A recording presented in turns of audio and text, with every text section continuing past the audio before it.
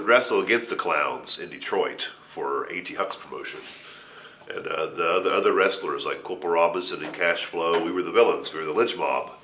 And they would always tell me, like, watch out for these fans. These fans are dangerous. You can't go near the ICP fans. I'm like, man, fuck this. I'm going out in the middle of that shit. You know, that's when I really started doing a lot more work in the crowd.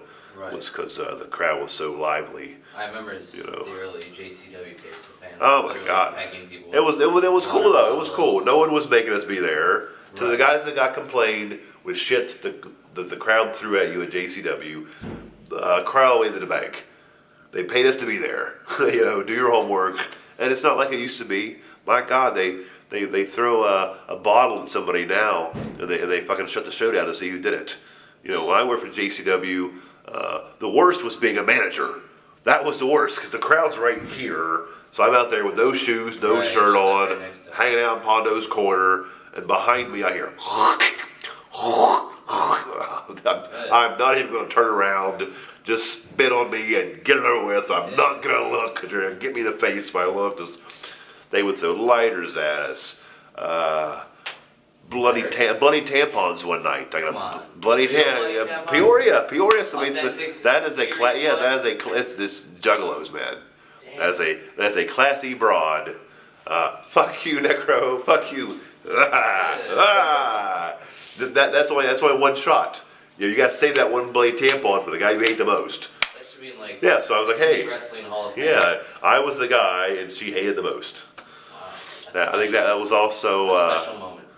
That was also that I was eliminated, unceremoniously dumped. Well, there was a battle royal, right? There was a battle royal in Peoria, and it was a staggered entry battle royal. You know what I'm saying? Where the guys come in and they're introduced in a certain order, or come to the ring in a certain order, and like Royal Rumble style. More condensed, but a staggered entry nonetheless. And the instructions were the last two to come to the ring was the Clowns. Okay. And they wanted everybody to be fighting by the time they come to the ring.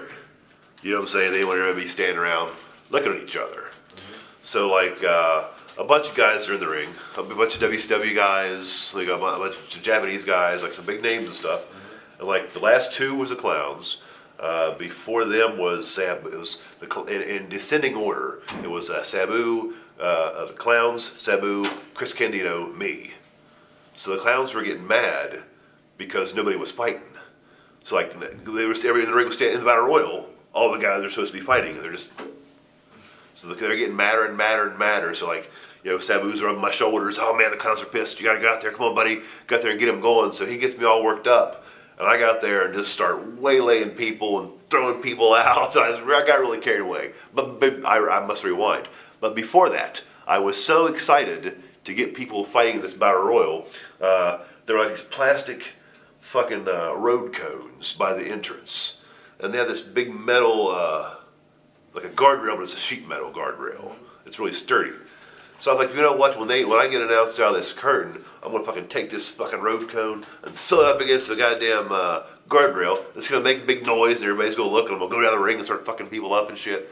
But apparently, I was really, really excited, and I threw this fucking road cone a bit further than I should have, and it did like a Kennedy magic bullet thing in the fucking ring. Hit like 3 or 4 guys.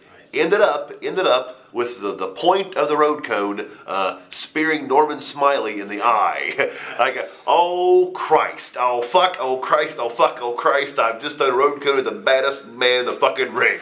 Of all the assholes, I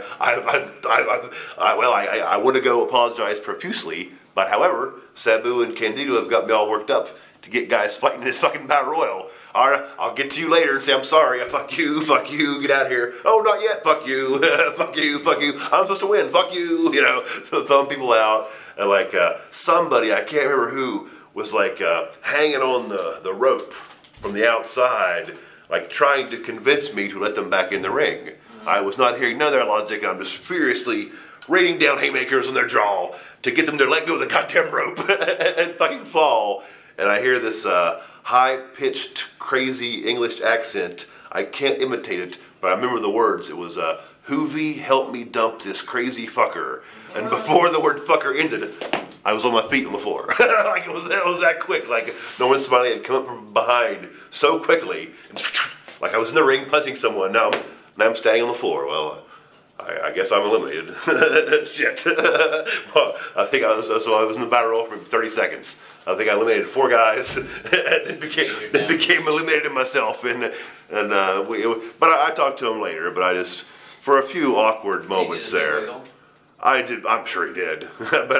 But for a few awkward moments there, I'm like, what the fuck have I done? I've speared Norman Smiley in the fucking eye, and he like went down with it, and it was all horrible. So in my mind, it was way worse than what it was. Way worse than what it was.